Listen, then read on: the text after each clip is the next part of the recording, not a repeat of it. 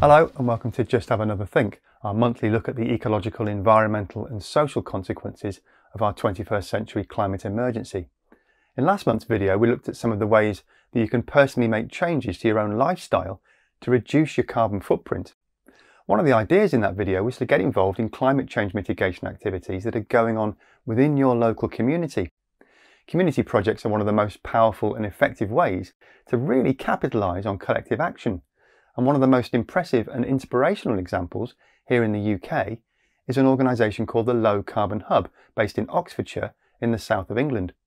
The initiative was founded in 2011 by former head of UK renewable energy programmes at the Department of Trade and Industry, Barbara Hammond, and Saskia Huggins, who brought extensive experience in fundraising and corporate responsibility from her work with the international development organisation Oxfam.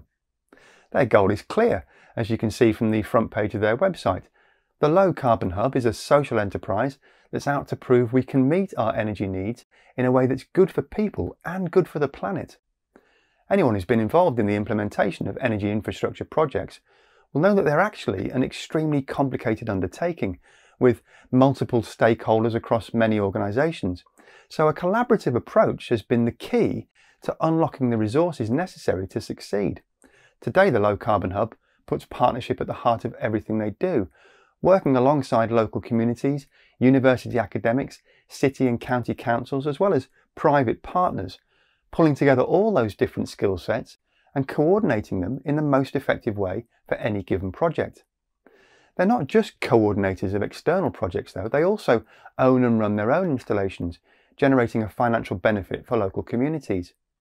The idea is that those projects should result in a genuine cost saving for the end users, and that frees up capital that the Low Carbon Hub can then leverage with investors to implement more projects, and so on and so on.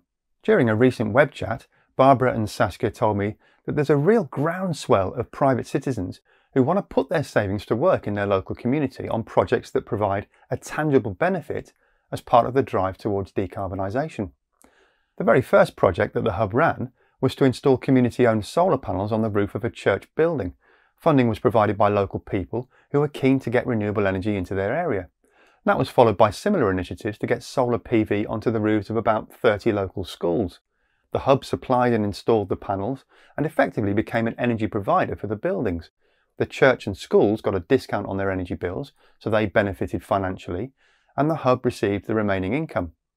Part of that income goes to pay interest to the local people who invested, and the rest goes towards new projects and community benefit programs.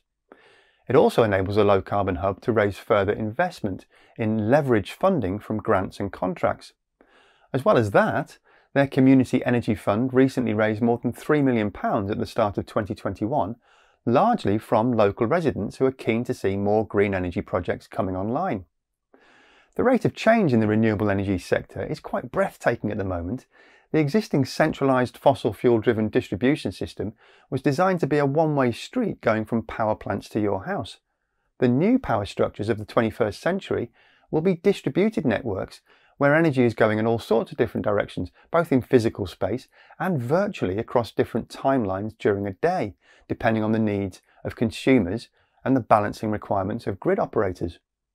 As we move into a fully renewables-based world with a rapid transition to zero carbon transport and zero carbon space heating, millions of cars, buses and trains will be powered by electricity, and millions of homes will need to be upgraded to modern energy efficiency standards with non-fossil fuel space heating and cooling.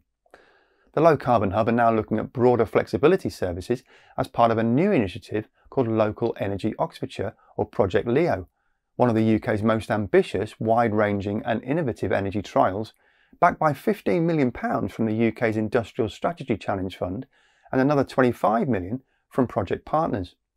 As part of that broader community initiative, the Low Carbon Hub installed a hydropower facility in Sandford-on-Thames, just south of Oxford, in 2017. It's the largest community-owned hydro scheme on the River Thames, generating enough power for about 450 local homes. Sandford is a real haven for wildlife, so it was vital that the environmental impact of the hydro scheme was kept to an absolute minimum. The project team achieved that by constructing a fish bypass right next to the installation. The bypass includes natural elements like a resting pool and spawning grounds, designed to allow the local wildlife to flourish completely unaffected by their new neighbour. The hub are also working to install ground-mounted solar panels on existing low-grade farmland where appropriate. The economies of scale for ground-mounted solar are far better than rooftop solar, and as a result of the precipitous drop in the cost of panels, these installations are generating 5 times the income of their original roof-mounted ones. Just as with the hydro installation though, the environmental concerns are paramount, and in that respect, the partners have found that solar ground mount, managed well, can actually contribute to biodiversity and increase levels of carbon capture into the soil. To optimise the efficiency of energy use for all these installations and therefore minimise energy demand, Project Leo will run household experiments with very smart meters that give the householders much more detail about their own usage and allow them to choose the level of control that they're most comfortable with. Technology will clearly play a very important role in our renewable future, but ultimately it has to be accessible to all the people across all sectors of society. Left to market forces alone, it'll most likely be the folks who can afford a new electric vehicle or solar panels on their home that stand to benefit the most, and as usual it'll be the less well-off in society who'll get left behind with old, expensive, inefficient and carbon-intensive kit. The challenge is to ensure that everyone is included, whether they live in a 5-bedroom executive home or a 1-bedroom council flat, and that's really one of the fundamental benefits of community schemes like the Low Carbon Hub. It's a model that could easily be adapted anywhere in the UK and pretty much anywhere in the world where local communities want to have greater control of their energy production and consumption. I'm quite sure there'll be viewers out there who'll argue that these sorts of projects should be the sole responsibility of local or national government and energy distribution network operators, and that it shouldn't fall to local citizens to mobilise resources, raise money and manage the installation of critical infrastructure. But the reality is that we simply no longer have the time to sit patiently waiting for those established institutions to implement solutions.